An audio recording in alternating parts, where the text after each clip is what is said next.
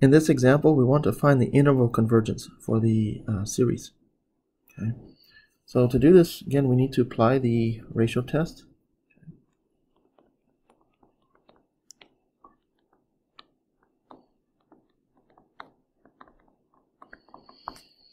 Okay, so we need the nth term and the nth plus 1 term. So the nth term for this series is x to the n over n squared, and the nth plus 1 term is x to the n plus 1 all over n plus 1 squared. Okay. Okay, so we're going to have the limit as n approaches infinity of the nth plus 1 term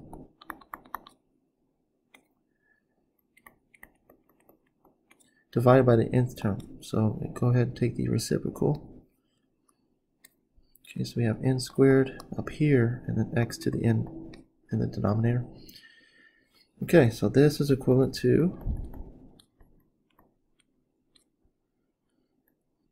okay, so we can rewrite this, right? This is going to be the same as x to the n plus 1 all over x to the n times n squared all over n plus 1 squared.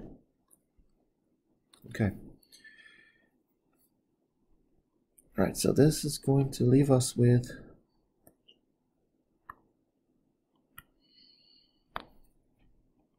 the limit as n approaches infinity, okay, of, so we have x to the n plus 1 over x to the n. Okay, so just like before, that's going to leave us with x. Okay, and then we have n squared over n plus 1 squared.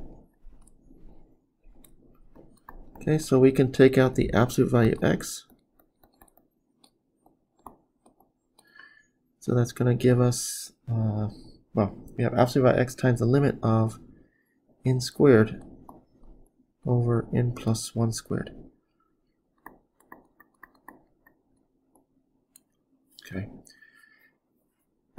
So the limit of this, okay, we have n squared on top, and on the bottom we have n squared plus 2n plus 1. Okay, so again, think of this as a, if we think of this in terms of x as a function of, or as a function of x, so we have x squared over x squared plus 2x plus 1. Okay, all right, so something like, so we have x squared over x squared plus 2x plus 1. So that is a rational function. So this, and this is, when you take the limit of this as x goes to infinity, this is going to go to 1. So therefore, this limit is going to approach 1. Okay. All right, because remember, this is going to be horizontal asymptote. You have a horizontal asymptote at of y equals to 1.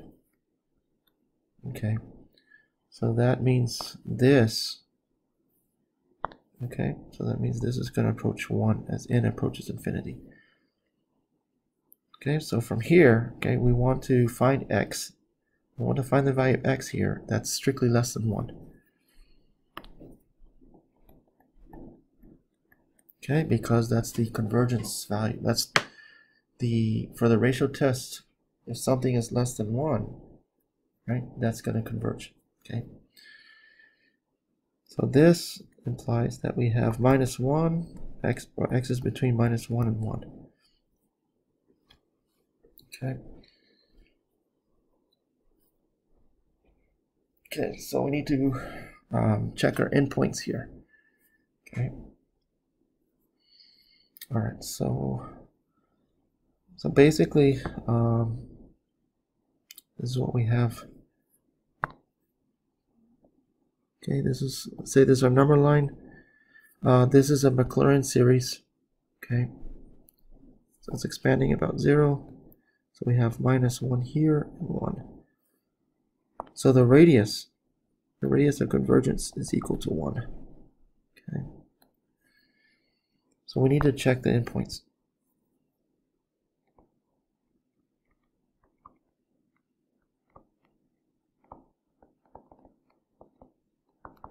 So we're going to let x be equal to 1. So we're going to plug that back into the original series. Okay, so we're going to get the summation okay, of 1 to infinity of 1 over n squared.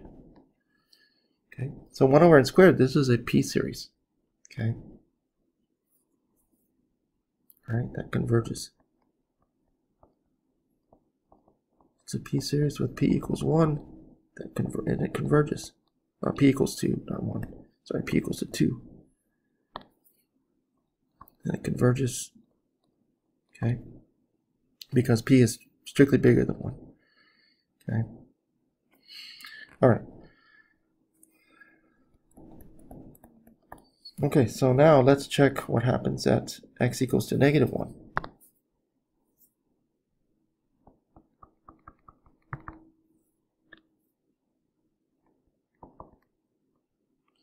So plugging in minus 1 for x, we're going to get minus 1 to the n over n squared.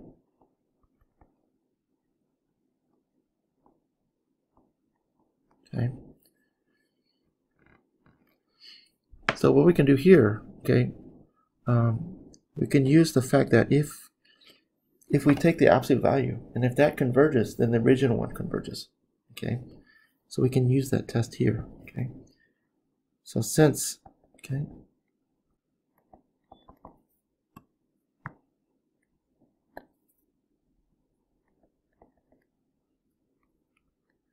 so if we take the absolute value, this is going to give us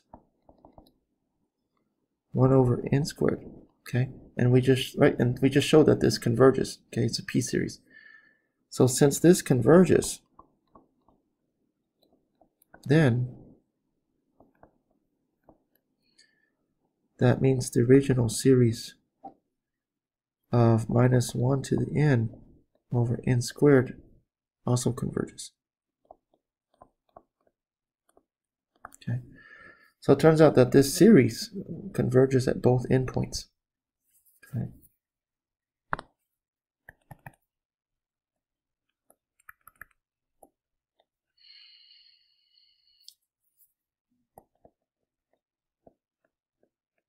Okay, it was x to the n over n squared and going from 1 to infinity. So this series converges. Okay. Okay, so it's converging at both endpoints. So it converges between the values of negative 1 and 1, where minus 1 and 1 is included. Okay, and the radius of convergence is 1.